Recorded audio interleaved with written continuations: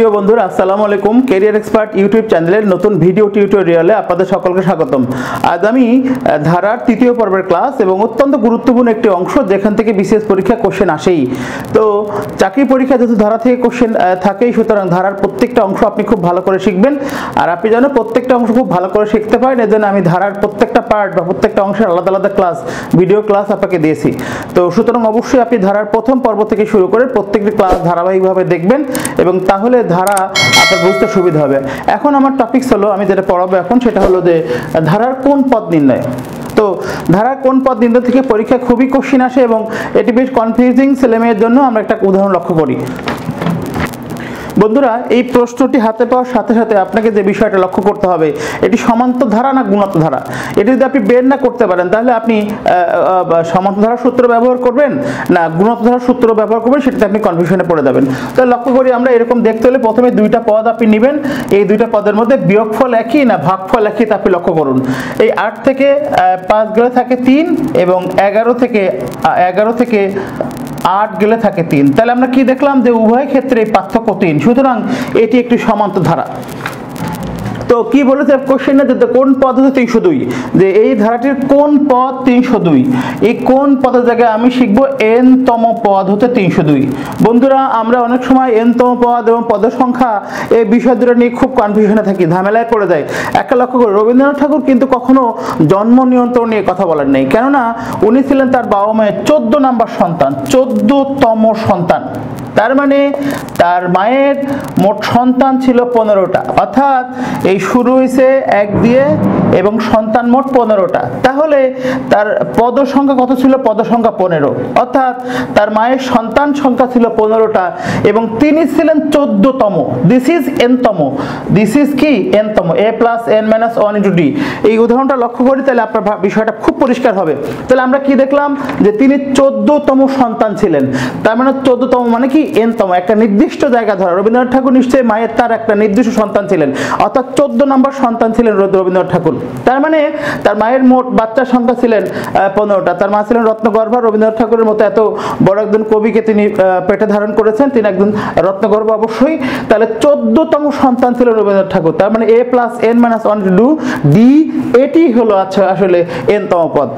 তো আশা করি আপনি n-তম পদের বিষয়টা পরিষ্কার হয়েছেন। আমার কোশ্চেনে কি ছিল, 5 প্লাস 8 প্লাস 11, এই ধারাটির কোন পদ 302। তাহলে আমি ধরে নিই যে n-তম পদ হচ্ছে 302 এবং আমরা জানি n-তম পদের সূত্র হলো a plus n minus 1 into d। এই সূত্র বসাই দেবেন, দেখবেন জাস্ট কোশ্চেনটা অ্যান্সারটা চলে এসছে।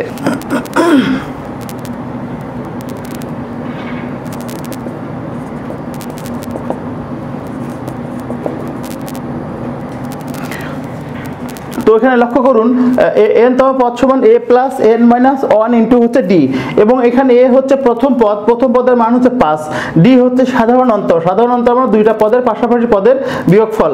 8 থেকে 5 গেলে থাকে 3। তাহলে কি বলছে, কোন পদ হচ্ছে আপনার 302। তাহলে আমি কি ধরে নিয়েছি, n-তম পদ হচ্ছে 302। n-তম পদের মানটা একটু বের করি। প্রথম পদের মান 5 প্লাস বলছে কততম পদের মান, n-তম পদ, n মাইনাস 1 সাধারণ অন্তর হচ্ছে 2। তাহলে কি পাবো আমরা, 5 plus 2n minus 2, that means হচ্ছে 2n প্লাস 3।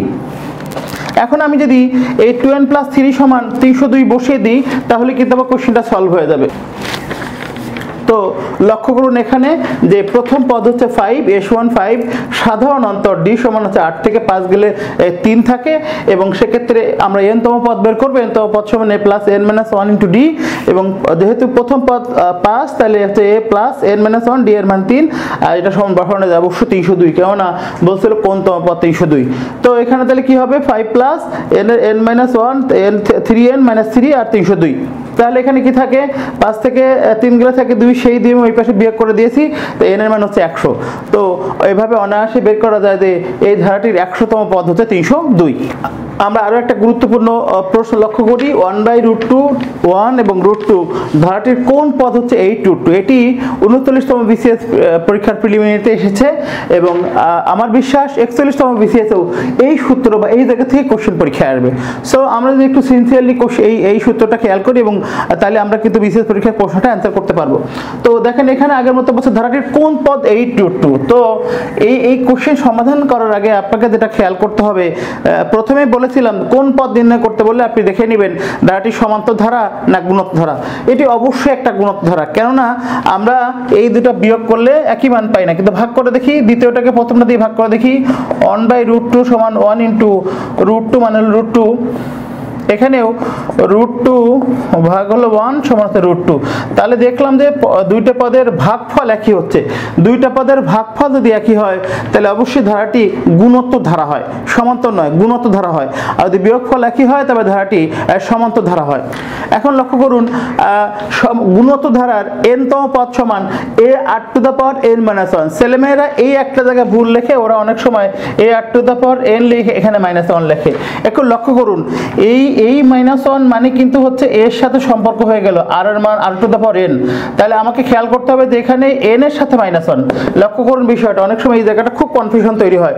তাহলে আমরা কি দেখলাম, আমরা দেখলাম যে n-তম পদ গুণোত্তরের ক্ষেত্রে a8n-1 কি আছে, প্রথম পদ a সমান হচ্ছে 1/√2 এবং r মানে রেশিও, সাধারণ অনুপাত। আমরা সমান্তর ধারার ক্ষেত্রে দেখেছি যে ওখানে সাধারণ অন্তর মানে হচ্ছে d বা জেনারেল ডিফারেন্স, বাট এখানে আমরা দেখব গুণোত্তরের ক্ষেত্রে সাধারণ অন্তর নয়, এটা হবে সাধারণ অনুপাত বা জেনারেল রেশিও। রেশিও মানে ভাগফল। একটু আগে কিন্তু আমরা পাশাপাশি দুটো পদের ভাগফল বের করেছি। সুতরাং এখানে আর এর মান কি হবে, দ্বিতীয় পদ ভাগ হচ্ছে প্রথম পদ, 1 ভাগ হচ্ছে 1/√2, তার মানে 1 × √2 উপরে চলে যাবে, নিচে 1√2 থাকবে। তাহলে আমি a এর মান পেয়ে গেছি এবং অবশ্যই r এর মান পেয়ে গেছি। এখন বসাই দিলে কিন্তু সূত্রে বসাইলে কিন্তু অঙ্কটা হয়ে যাবে।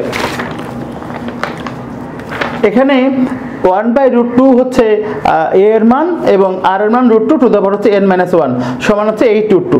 তাহলে আমরা কি লক্ষ্য করলাম, এখানে আমরা বসায় ফেলছি হচ্ছে √2 এবং এই 1/√2 কে ওই পাশে আমরা গুণ করে দিই, তো এইটির সাথে গুণ হয়ে যায়। তাহলে √2 সমান হচ্ছে 8, দুইটা √2 গুণ করলে একটা 2 হয়ে যায়, 8 আর 2 গুণ করলে সেখানে 16। তো এই ক্যালকুলেশন আমি পরে আসছি, কেন এটা লিখতে পারছি, তাহলে আমার √2n-1 সমান √8 লেখা যায় এবং n-1 সমান 8, যেহেতু বেজ একই তাহলে পাওয়ার সমান হয়ে যায়। সূচকের ক্লাসটা আপনি দেখে নেবেন, এই সূচকের প্রপার্টিস আমি সেখানে ব্যাখ্যা দিয়েছি। n-1 সমান 8 আর n সমান এই -1 ওই পাশে গেলে 9 হয়ে যায়। অর্থাৎ এখানে হচ্ছে নবম পদ মানে পদের মান হচ্ছে 8√2।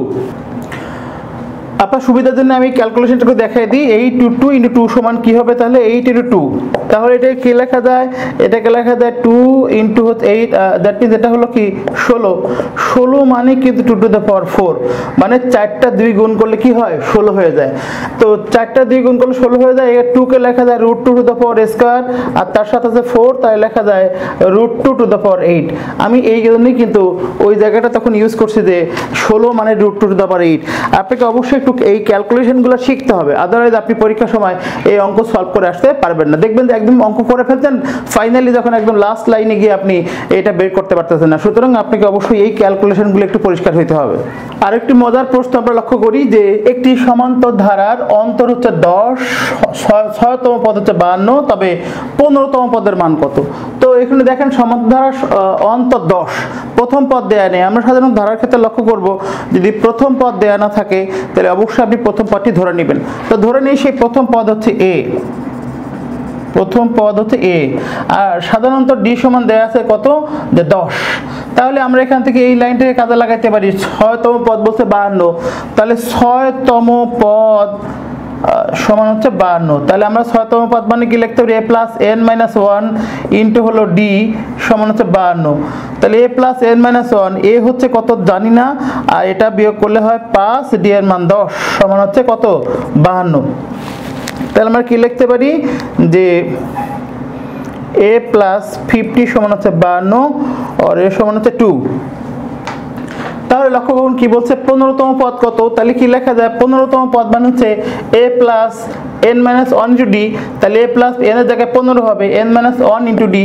প্রথম পদ বের করছি আমরা 2 এবং এটা বিয়োগ করলে হয় 14 আর ডি এর মান হচ্ছে 10, বলে দিয়েছে যে সাধারণ অন্তর 10, তাহলে হবে কত 2 প্লাস 140 প্লাস হলো 2, তার মানে 142। তো সমাধান করা যায়। বন্ধুরা এই আপার কোন পদ নির্ণয় এই বা ধারার কোন পদ নির্ণয় এই অঙ্কগুলি যদি আপনাকে করতে হয়, অবশ্যই আপনাকে এই ধরনের কোশ্চেন আরও বেশি বেশি প্র্যাকটিস করতে হবে। প্র্যাকটিস ছাড়া আপনি এই ধারার অঙ্ক পরীক্ষার সময় করে আসতে পারবেন না। এবং আমি আশা করব আপনি ধারার সূত্রগুলো প্রতিদিন একবার হলেও দেখবেন, বা প্রতিদিন না পারলেও 2 দিন পর পর 3 দিন পর পর চেষ্টা করবেন জাস্ট ধারাগুলো সূত্রগুলো একবার করে দেখার জন্য। তো আশা করি আপনি প্র্যাকটিস বাড়াবেন এবং বাজারে গাণিতিক যুক্তির ক্যারিয়ার এক্সপার্ট গাণিতিক যুক্তির একটা সুন্দর বই আপনি পাবেন এবং এই বইটি আপনি সংগ্রহ করুন। এখানে আমি চেষ্টা করছি পার্সোনালি যে আপনাকে ধারার ম্যাথগুলো সিলেক্ট করে জাস্ট অল্প কয়েকটা করে অঙ্ক আপনাকে সিলেক্ট করে আপনার কাছে পৌঁছানোর জন্য, যেন আপনি প্র্যাকটিস করে এই অঙ্কগুলো মনে রাখতে পারেন। কারণ অনেক প্রশ্ন সমাধান করে আপনি পরীক্ষার সময় মনে রাখতে পারবেন না। যদি আপনি স্পেসিফিক জিনিসগুলোকে খুব ভালো করে বুঝেন এবং সূত্রগুলোকে ইউজ করতে পারেন, তাহলে আশা করি পরীক্ষার সময় আপনি ম্যাথগুলো সলভ করে আসতে পারবেন। ভিডিওটি বেশি বেশি শেয়ার করুন, লাইক দিন এবং অবশ্যই বেল বাটনটি প্রেস করে রাখুন, যেন পরবর্তীতে নতুন কোনো আপডেট ভিডিও আসলে আপনি সবার আগে দেখতে পারেন। সে পর্যন্ত ভালো থাকুন ইনশাআল্লাহ। জি, আসসালামু আলাইকুম।